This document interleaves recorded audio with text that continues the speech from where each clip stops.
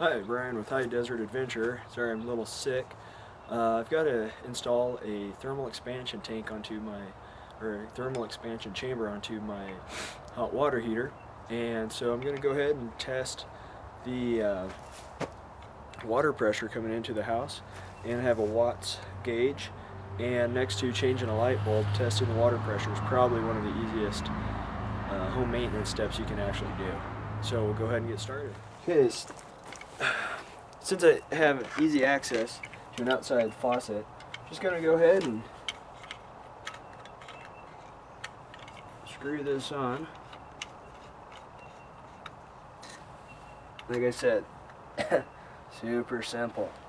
Alright, so I'm going to go ahead and set it to 0,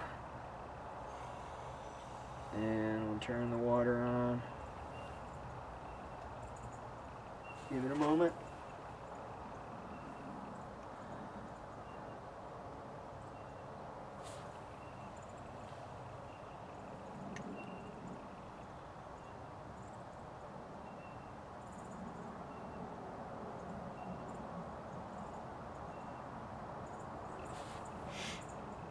So it's approaching 80 psi.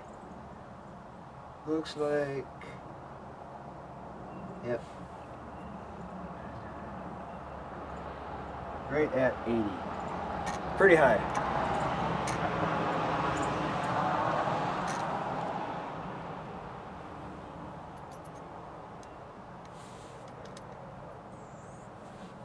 And that's how you test it. Thanks for watching. I'm going to have another video on actually installing the thermal expansion chamber. If you like this video, go ahead, click like or thumbs up. Subscribe to my channel so you can stay tuned to a few more of the home maintenance projects that I have, since it's winter time and I'm not out having many adventures in the high desert right now.